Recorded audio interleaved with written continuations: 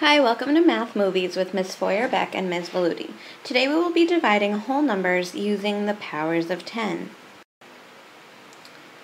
So hopefully you've already watched the Powers of 10 math movie and you learned that our place value system is all about the number 10. So here's just a really brief overview.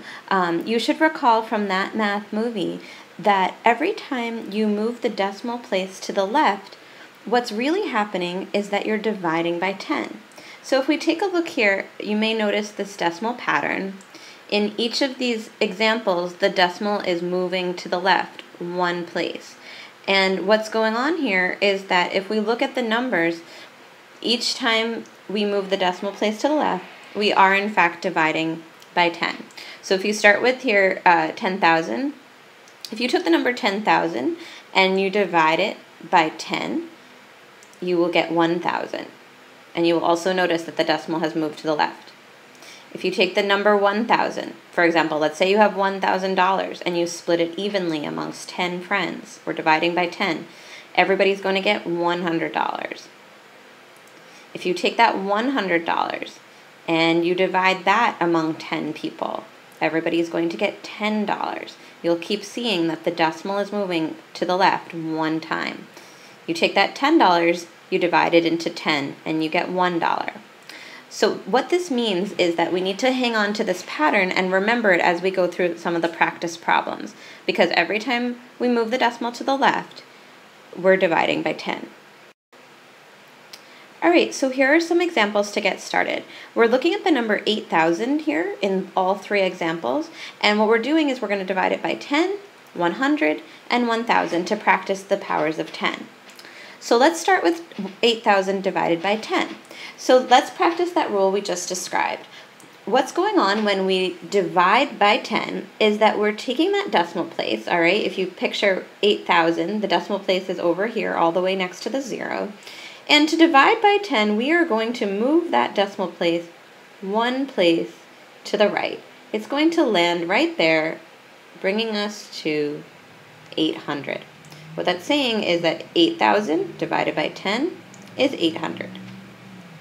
All right, if we're taking 8,000 and dividing it by 100, 100 is made up of 10 times 10. That means that we are going to move our decimal place to the left twice, one for each power of 10. So I'm going to start with my decimal place at the end of 8,000 where it belongs. I'm going to move it one spot to the left for this 10 and one spot to the left for this 10. That lands my decimal place right there, and that means that I'm working here with 80. I don't need to include the zeros after. I could write 80 and write it like a money. They're exactly the same, and in this case I'm not going to include them just because they're not necessary. So I'm just going to leave it here as 80. Down here we have 8,000 and we're dividing it by 1,000. 1,000 is made up of 10 times 10 times 10. So that means I'm going to need to move my decimal spot to the left 3 times, one for each of my 10s. Starting here, we're going to go to the left, and to the left. And what's going on is that we're dividing by 10, dividing by 10, and dividing by 10 a third time. We have the answer to be 8. Now you may have looked at 8,000 divided by 1,000 and you might have thought to yourself, I know that's 8. Maybe you even have worked out a rule with yourself that you can cross these 3 out when you're crossing out these 3. Yes, those are absolutely fine shortcuts, but it's important for us to know why they work. The reason why these work is because when we're dividing by powers of 10, what's really going on is that we're moving the decimal place to the left for each power of 10. Alright, so here are some harder problems that still involve using the powers of 10, things like 10, 100, 1,000, but this time the numbers that we're using for our dividend are a little more complicated. They're not just all filled with zeros. So let's practice these for a moment. So let's start here with 8,500 divided by 10. So in this case, what we're going to do is we're going to practice by moving the decimal place over to the left just one time because we're dividing it by plain old 10. That brings us to 850.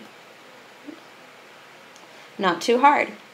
Okay, here we have 42,800 divided by 100. 100 is the same thing as 10 times 10, or two groups of 10. So we're going to need to take our decimal place, move that over one place to the left, and a second time. Each time represents dividing by 10 once. So we now have our decimal place here, and that makes our answer 428. For our third problem, we have 6,150, and we're dividing it by 1,000. Now, I could take a look at this right away, and I could say, well, if I estimated, I would know that this is sort of like saying 6,000 divided by 1,000, and that's going to bring me to about 6. So I know that's kind of a ballpark range for my answer, and estimation's always a good idea with any of these powers of 10. So I'm going to try my method that's been working so far. I know that 1,000 is made up of 10 times 10 times 10.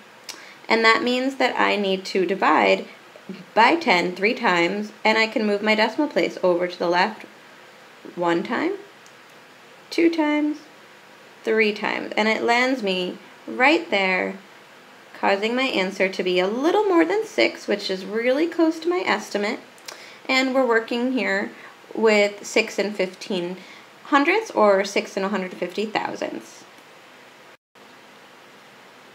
Okay, so let's look at a couple of problems that are just slightly more complex, and these are the types of problems that you will also be expected to solve. So we have some problems here that involve not just 10, 100, 1,000, but multiples of those numbers. So we're looking here at things like 20, 900, 50, and these are numbers that we can use the same methodology, but we might have to use one more step involved. So let's start here with 160 divided by 20. So one thing that I know about the number 20 is that it's made up of 10 times 2, or 2 times 10.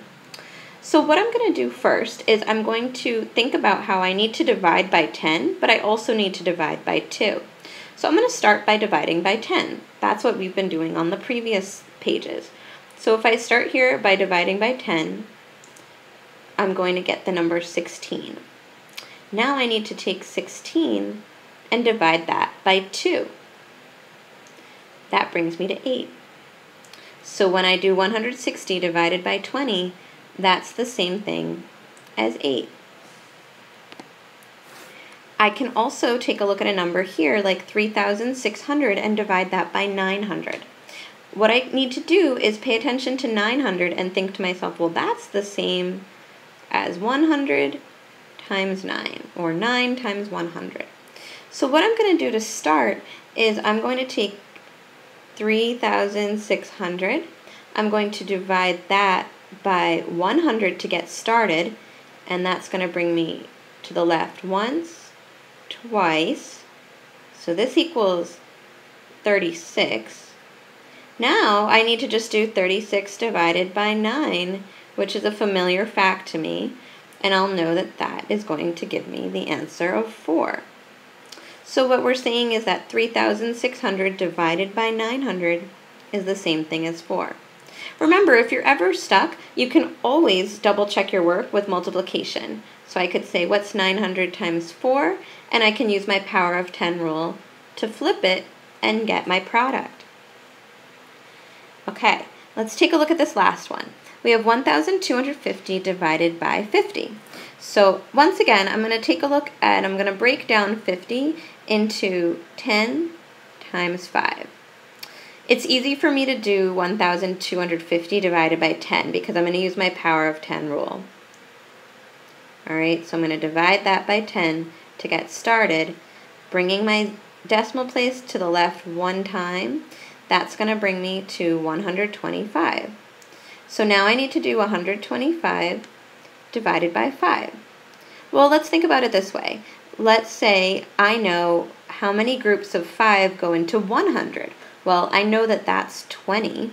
If I had 100 divided by 5, that equals 20. And I know that 25 divided by 5 equals 5. put that together, we have a total of 25 groups. So 125 divided by 5 is 25, and that means that 1,250 divided by 50 equals 25. So hopefully you've gotten the hang of it by watching a few problems. Remember, every time that you're dividing by powers of 10, for each power of 10, you're going to need to move your decimal place to the left one time.